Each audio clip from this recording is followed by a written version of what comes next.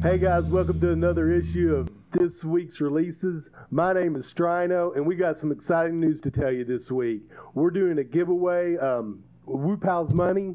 He's giving away $20 in game cards, so you'll get to select that game card. And Woopal, you tell me a little more about how this is going to work. Thank you, Strino, for gladly giving up my money. I appreciate that. It's hard earned. Thank you very much. So here's what we're going to do, guys. We're going to have our video this week. We want you to like and subscribe and leave us a comment. We want to know about any game that's in this week's releases or any game in general. We don't care. We just want to talk to you guys. But after we reach 100 subscribers, everyone that's subscribed up to now, and it's including the 100 subscribers that will subscribe, we are going to put you guys in a hat and draw out $20 for Amazon, PlayStation, Steam, Xbox, Nintendo, whatever you want. We'll get it to you. And we'll work out the details later on how we're going to get it to you. But you got to like, you got to subscribe, and more importantly, leave us a comment. So everyone that's subscribed already, we sincerely appreciate you guys, and we're looking forward to the rest of the 100 coming on this week.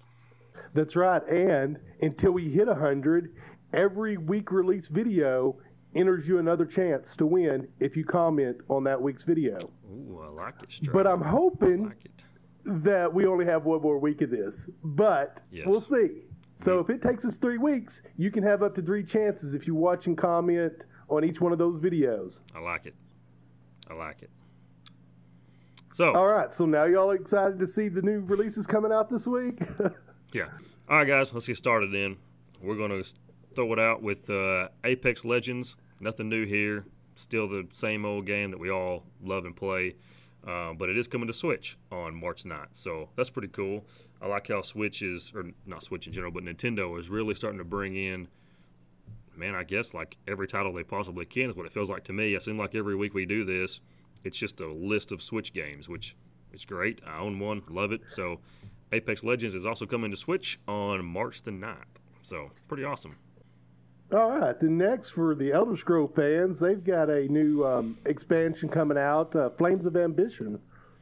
Actually, it's downloadable content. Sorry. True.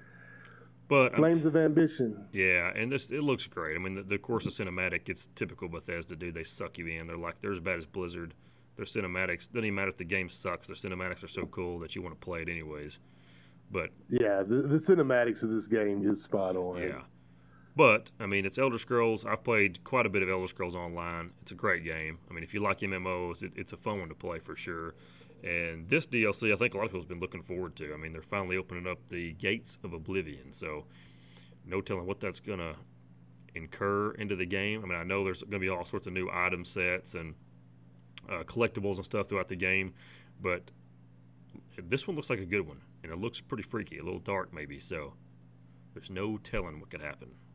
Man, that cinematic has just got me engrossed. I'm going to have to avoid losing a month and a half or 2 years of my life to this game. That's the problem, man, with these MMOs, dude. Of course, I'm a completist, so I have a problem when I start a game. I feel like I have to finish it no matter how good or bad the game is. And with these MMOs, there's like no stop. Somebody gives me a quest to go across the world to pick up a muffin pan, and you know, that's where I'm at. I'm going to pick up that muffin pan because I want to know if I get a badge or a new sword or something for it. Of all things you could have talked about, dude, a muffin pan? Yeah, that's how I roll. I talk about muffin pans, love games. Yeah. Yeah, for you, you're right. All right, so moving along here from muffin pans, guys, we're going to talk about Drive-By coming out for PC and Switch this week. Any lovers of Twisted Metal, you're going to love this game. I mean, it's not Twisted Metal, but it's pretty dang close. You get to drive a car, you get to ram into each other, you got missiles and crap to fire at each other. I'm game. I want to play it. Yeah, and I mean, the simple graphics really don't turn me away from the game. As long as everything's spot on and the physics are just, working, I'm good with it. Dude, who doesn't want to jump in a delivery van and shoot homing rockets at other cars? I mean, really?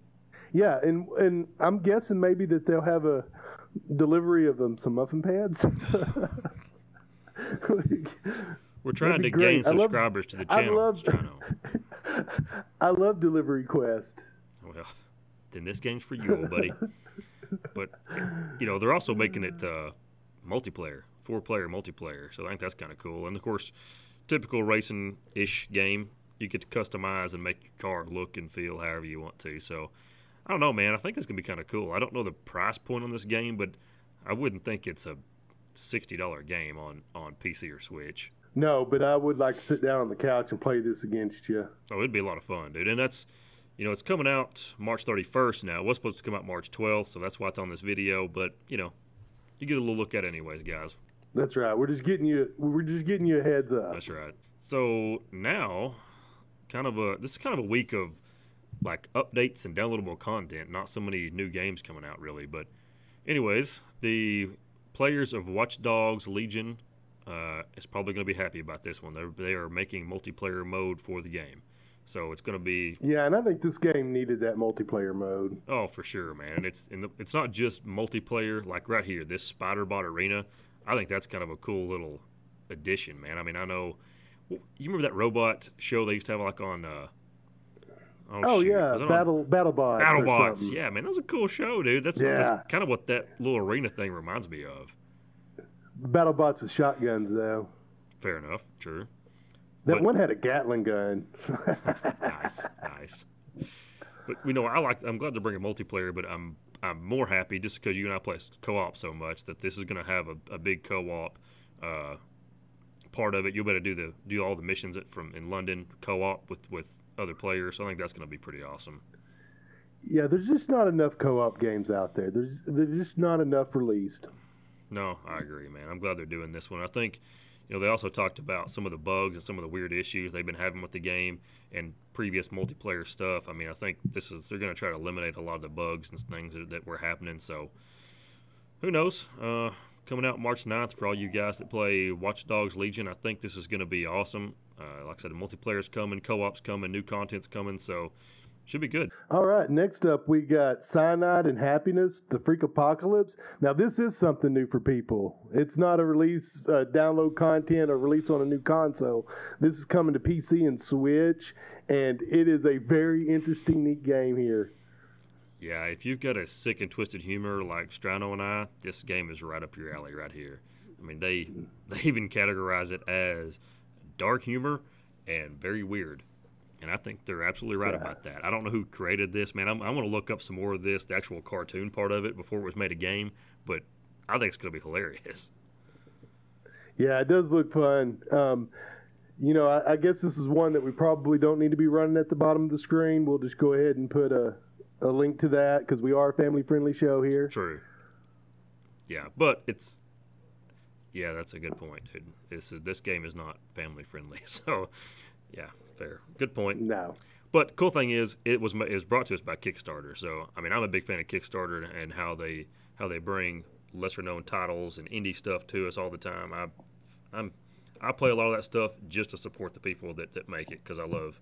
Of course, you and I both love gaming, and we want to support everybody, so pretty awesome. Yeah, anybody other than EA, which we still end up supporting. Somehow, they always manage to suck us back in, man. I don't know. But It Takes Two is going to be cool. All right. Yes. And then next up, we got Hyperscape, Season 3, Shadow Rising. Yeah, and... PC, Xbox, PS. Dude, I still don't understand how I missed this game. Like, I don't know nothing about it. I've never seen the game. I've never seen gameplay. I've heard of the title. I've heard of it, but I never even researched it or played it, and I don't know why, because it looks like it could be pretty awesome. Yeah, it does. It really has a neat vibe to it.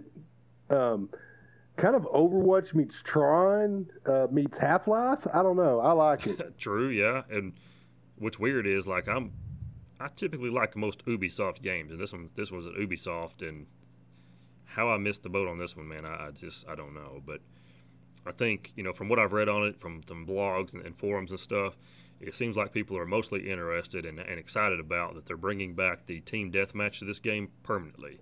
So I'm not sure if they maybe tried it before or maybe had like a limited release on team deathmatch, but now it's going to be permanent to the game. And, man, who doesn't like team deathmatch, dude? I've played Team Fortress for like, I don't know. I feel like 30 years of my life I've played Team Fortress. Yeah, Team deathmatch is my gig, man. And I think some of these viewers would really like to play with Wu Pow and Strino on their team, and we can show them what some gaming's really like. Yeah, good or bad. That's true. Good or bad. Yeah. No. And a lot of trash talk. Oh, that's just part of gaming, dude. That the trash talk is just it's always going to be there, especially between you and I. Yeah. Yeah. No, one of these days we're going to get our subscribers together, and we're going to game together. It's going to happen. There you go. Yeah, if you just stay on point, I wouldn't have to trash talk you. Very funny. So, Hyperspace Season 3, guys, that's the last non-featured we have for the week, and we fixing to roll into the 2 featured titles. All right, and be sure to stay tuned to the end of that, and we'll talk a little more about our giveaway. All right, guys, first feature up, a big one for me, Total War 3 Kingdoms, Fates Divided. Anybody that loves Total War like I do is going to love this game. Is going to love this addition to the game, I should say. Comes out March 11th, of course, on Steam. And it's like $9. So, kind of hard to beat that. Anybody that is a lover of strategy games, guys, if you don't play Total War now, you need to freaking play it. Yeah, definitely an interesting game. Different than a lot of other games out there. Man, it's so freaking good. It's like, of course, I grew up playing Warcraft and StarCraft, so strategy is in my blood, man. So this game was a no-brainer when it came out many, many years ago. But this Fates Divided, it adds new faction, new units, new play styles. Man, it's just, they do this game so freaking good, dude. It just gets me more excited every time they release something like this for even more Total War, which is coming soon as well. Right, and this one was delayed, actually, because they wanted to get out some bugs and stuff, and it looks like they're doing a good job on this one, paying attention to every detail. See, I'm all about that, man. I mean, that reminds me of, like, Halo Infinite coming out for Xbox One it was delayed for a while, but just like this game, take your time, work out your bugs, get it right, and give it to us the way it's supposed to be instead of, halfway done and riddled with crap that's got to be patched 2 and 3 weeks down the road or whatever. So Total War does it right, man. It's one of the best strategy games, in my opinion, that's been created. So, and that says a lot. There's been a bunch of them.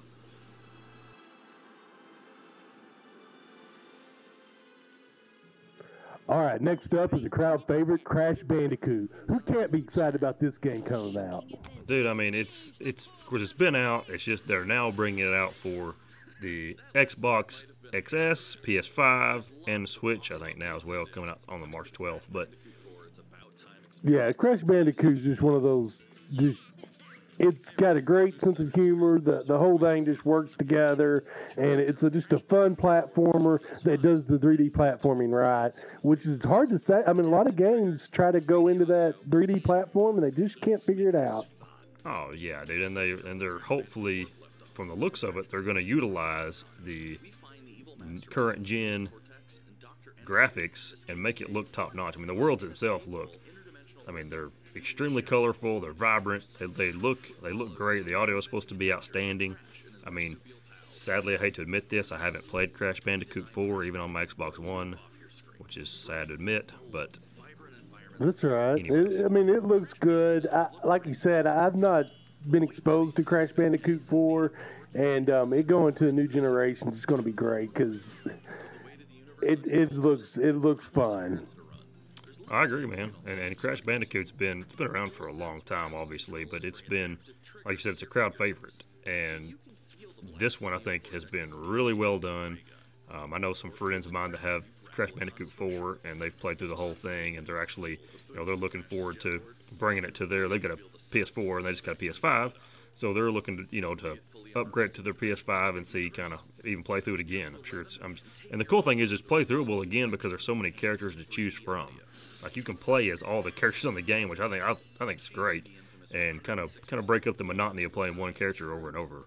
Yeah, I mean, anybody that plays Crash Bandicoot in the past, or even new people that's new to Crash Bandicoot and the platformer that it is, everybody's going to love it. I mean, it's You know, it's got all these features that they're bringing to the PS5 into Series X and S. That, you know, of course, it talks about a little bit in this video what all they're going to do. This video was kind of the PlayStation version, I guess, so to speak, but it rings true for all platforms. So I think it's going to be awesome, man. I really want to get this game. I want my kids to play it because I grew up playing Crash Bandicoot. I want them to play it and enjoy it kind of like we did back in the day. Yeah, Crash Bandicoot looks really good. Thanks, guys, for watching. And don't forget to make that comment of your favorite game this week down below, and that will get you entered in if you're a subscriber to our giveaway.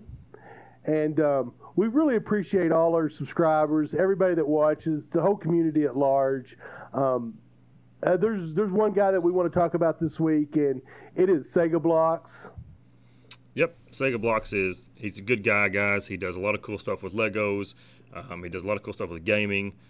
He's just a good guy in general. He's on YouTube. He's on Twitter with us a lot.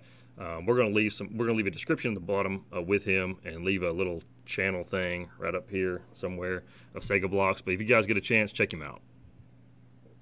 Hey, thanks Sega Blocks for watching, and keep up the great content. That's right.